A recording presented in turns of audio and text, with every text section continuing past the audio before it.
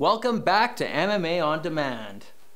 So usually there's a big bald guy standing right beside me and you're probably wondering where he is. Well, he is actually working on something new and exciting for this channel as we speak. But don't worry, we got something exciting for you today. We're going to go over the top 5 best knockout artists of all time. Stay tuned.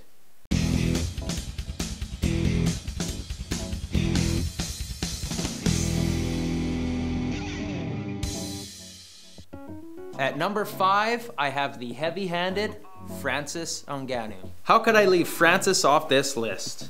He currently holds the highest punching power ever measured by the UFC at 129,161 units. Pfft, whatever that means.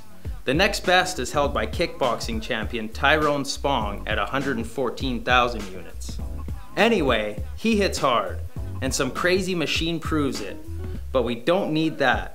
Just watch his win over Alistair Overeem, which was Knockout of the Year in 2017. This fighter has obtained stardom at no heights any other MMA fighter has ever seen. At number 4, Conor McGregor. Unlike Ngannou, Conor's knockout prowess comes from beautiful countering followed by precision punches. As many people know, he even tried his hand in professional boxing against arguably the greatest boxer of all time, Floyd Mayweather, and did pretty damn well.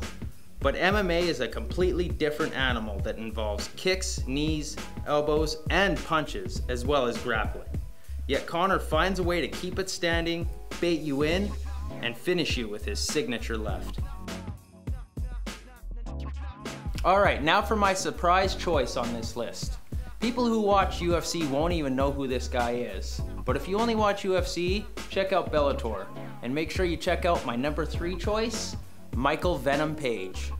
For my number 3 selection, I went way off the board. This guy has not yet cemented a legacy, nor is he even a top 10 pound for pound fighter, yet. He is easily one of the most exciting fighters MMA has ever seen.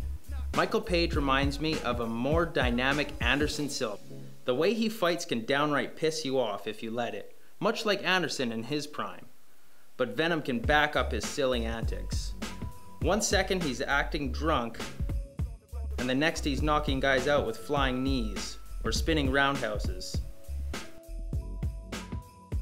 He also possesses a nasty overhand right. He currently is 13-0 in MMA, but he's able to knock people out in other combat sports as well. He is 2-0 in pro boxing and 1-0 as a kickboxer. All knockout finishes in those respective sports, by the way. Tito Ortiz is going to hate me for this choice, but I have to pay homage to a legend. At number 2, former 205 Kingpin, Chuck Liddell. Oh yeah, baby, the Iceman.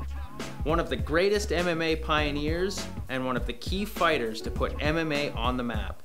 Chuck Liddell was an absolute beast in his prime, and like any other MMA legend, he seemed unbeatable for a time, running a 7-fight win streak including 4 title defenses, all wins by either TKO or knockout. I agree there are now more impressive win and knockout streaks than the Iceman, but he was a star when MMA needed it most, and is surely one of the reasons MMA became mainstream and has become one of the fastest growing sports in the world. So unless you were living under a rock for nearly 8 years, you were probably able to predict my number 1 choice. At number 1, the Spider, Anderson Silva. Honestly, who else would top this list? One of the greatest, if not the greatest MMA fighter of all time, is also the greatest knockout artist and most potent striker MMA has ever seen. Anderson Silva could drive you nuts with his ring antics, just like Michael Page does now. But like Michael Page, he could back it up, and he did so on a 16-fight win streak and a whopping 10 title defenses.